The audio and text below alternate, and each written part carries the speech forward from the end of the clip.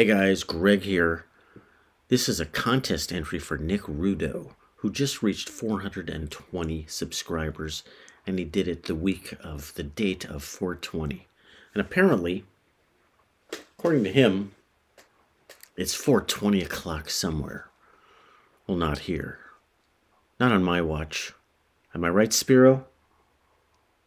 That's right, Greg. Yeah. Not gonna happen. But we'll do our best to answer Nick's questions to honor Nick. Great channel, great set of records, great information from Nick Rudow. Let's start with a reggae album.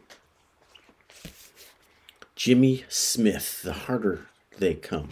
Jimmy Cliff, not Jimmy Smith. Jimmy Cliff, The Harder They Come.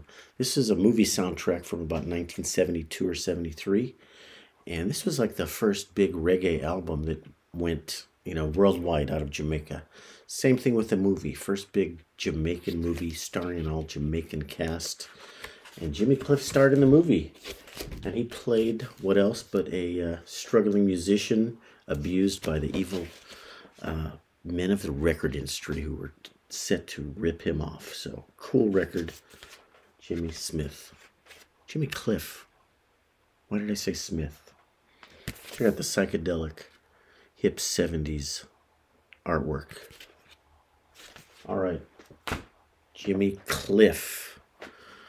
How about a record that reflects the altered states of the subculture? Altered mental state. Well, Pink Floyd Animals. This is a record that is best enjoyed with headphones while laying down. Those big headphones. That's how I enjoy this record. That's how I used to enjoy it when it first came out in the 70s. You got your pigs, your sheep, more pigs. Great cover. A lot of instrumental stuff on here. Great electric piano. See how I did that? Electric piano. How about an album with a trippy cover art? And by the way, this is a record that started the Nick Rudow fan club here at the Vinyl Rundown, because when I saw Nick's first video I saw of Nick's, he featured this record, and I went out and bought it immediately. Partly because the cover is so awesome. Check that out. What is this cool record? Well, it's on Impulse Jazz. It might be upside down sometimes. A Day in the Life, Impressions of Pepper. This is a 2-record, 1.5 record set.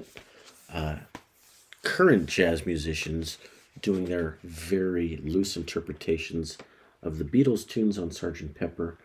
Jazz musicians that are up and coming, younger folks, Mary Halverson, Antonio Sanchez, Shabaka Hutchings, who else? Felix Pastorius, Jocko's son. Anyway, what else is on here? A lot of cool stuff. A Day in the Life, very cool. But the artwork, the awesome artwork, is by a Japanese guy, Keiichi Tonami, who's up there in age. I think he's in his 70s or 80s, and he's been doing really cool graphics for a long time. Check out all the detail on here.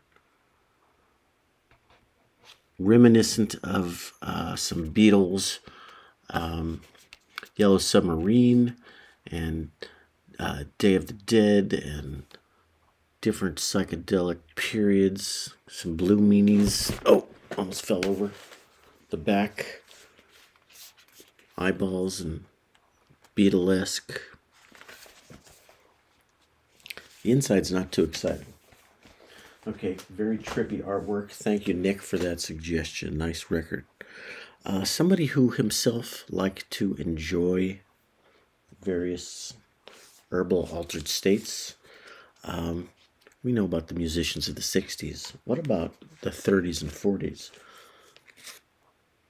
Lester Young, the president of jazz. Lester Young, and he was roommates with Billie Holiday, and the two of them enjoyed drinking and other herbal remedies, and they were hassled by the police more than once. Lester Young without the pork pie hat, but the greatest tenor sax player of his day, perhaps. Back then, they called the jazz musicians vipers because they made a sound like a viper, like a or a one of those sounds. They made a sound. How about a record you like to mellow out to? There's a record I just got in the last few months, but it's mellow, and I have been mellow with it. I've been at one with mellowness. This is the back. Why don't we show the front? Valentine by Bill Frisell. Guitar player I've been talking about a lot lately. Fairly new record on Blue Note Records. And it's just a trio. It's a 2-record set. And talk about some mellow songs like What the World Needs Now Is Love, Sweet Love. With that's the Burt Bacharach tune. And We Shall Overcome. Quite an anthem for the year 2020. And in the style of Bill Frisell, folky and mellow jazz. How about a jam band? And I mentioned that to my son, and he was listening to the Jam. I said, no, not the Jam, a jam band. I'm not too big on jam bands. I've got some Dead on LP, but do you guys know this band? M and W. That's Medeski, Martin, and Wood. And this other guy's thrown in here, John Schofield. This one is called Out Louder. And what label is it on? Maybe no one cares. So MMW, jam band, very jazzy, funky, fusiony. What did somebody call them? Avant groove. And Mark Medeski, is he the keyboard player? Excellent keyboard player, a lot of Hammond B3 organ and some piano. And I've got actually tons of their sort of a bootleg concert recording, you know, jam band style. They've got a long version of Hey Joe, which I think is great, but I don't know if that's on an LP. A couple of tunes on here. There's a tune called Legalize It. Perhaps they're referring to assault weapons, I don't know. And a tune, my son was joking that I should write a tune with this name, and he was disappointed to find someone already wrote a tune called Miles Behind. You know, got miles ahead, and then you got miles behind. They did it. They got a tune called Miles Behind. Interesting packaging here. I'm just going to pull that out and notice that it has polka dots, in case you were wondering. But I first learned about MMW. I've got some of their records, just the 3 of them. This thing has too many. What is all this? How many layers, levels, pockets? This is like the folding chair that I can't figure out. Records don't need to be this complicated. The first record where I got into them was John Schofield, one of my favorite jazz guitar players. Played with Miles Davis and Billy Cobham in his own settings for decades. He did an album that really got MMW out to a lot of people who didn't know about them. A Go-Go. This is on the Verve label. And bizarre and unfortunate and inappropriate, they got no credit on the front of the record. It just says John Schofield.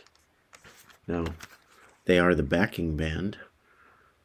Billy Martin, John Medeski, Chris Wood. Really good record. A lot of John Schofield writing. He writes great tunes, by the way. That's Orange. And great tunes on here that he's recorded and played live, and it's so forth. A Go-Go, sort of a 60s go-go feel.